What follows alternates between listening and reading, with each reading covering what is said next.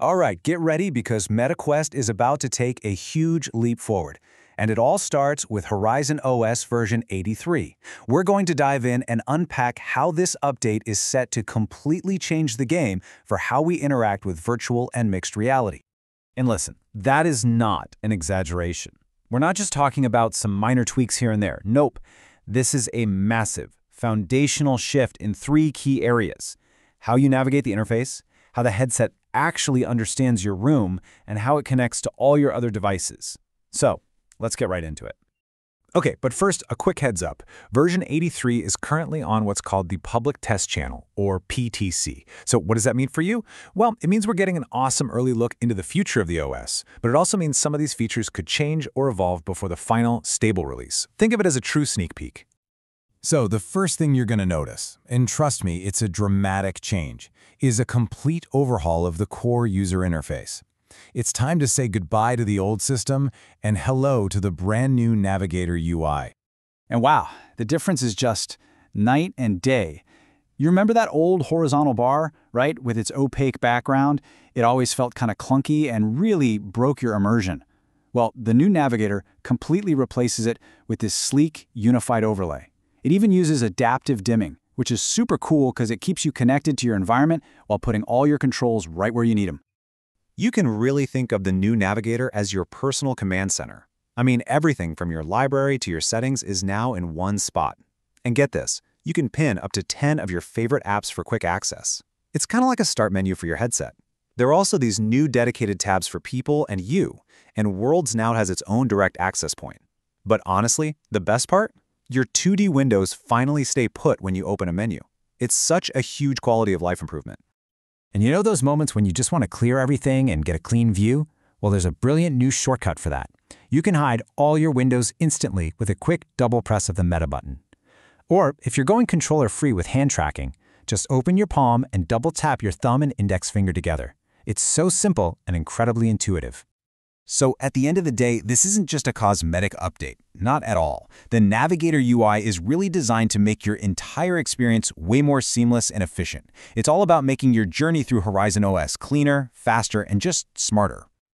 Okay, but this new OS isn't just changing what you see. It's changing what the headset itself perceives. Seriously, version 83 brings these massive improvements to how your Quest understands the physical world around you. And that leads us to our second big pillar: enhanced scene understanding. So, what is scene understanding? Well, in simple terms, it's basically the headset's spatial awareness. It creates this super detailed, live 3D map of your room.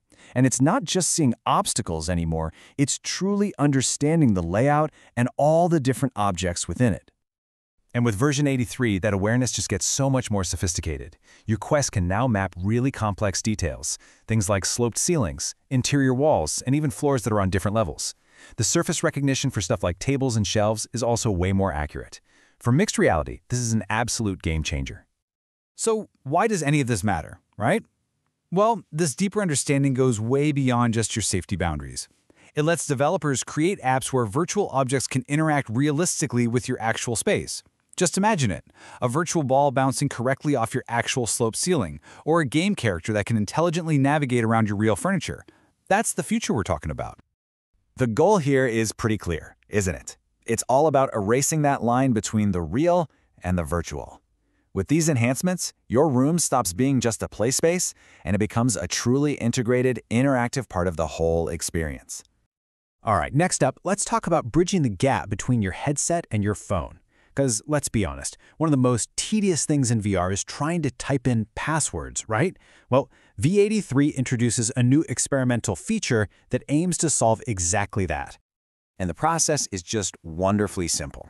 Say you hit a login screen on a website inside your Quest. Instead of typing, you'll just get a notification on your phone. You just tap it, authenticate like you normally would, and boom, you're logged in back in VR. No more fumbling around with those virtual keyboards. Now, you do have to keep in mind, this is still an experimental feature. For now, it's supported on platforms like Roblox and TikTok. The potential for this to become a web standard is, huge, but for right now, it's limited to just these specific partners. So, to wrap it all up, Horizon OS version 83 really stands on three major pillars of progress. First, you've got that completely redesigned and unified Navigator UI that just streamlines your whole experience. Second, there's that much deeper, more nuanced understanding of your physical space. And third, you have that powerful new bridge connecting your headset to your mobile devices. Put it all together, and these updates represent a massive leap forward. They're making the Quest ecosystem more intuitive, more immersive, and more interconnected than it has ever been. So if you're on the PTC, you're getting a front-row seat to this evolution. The only question left is, are you ready to test the future of mixed reality?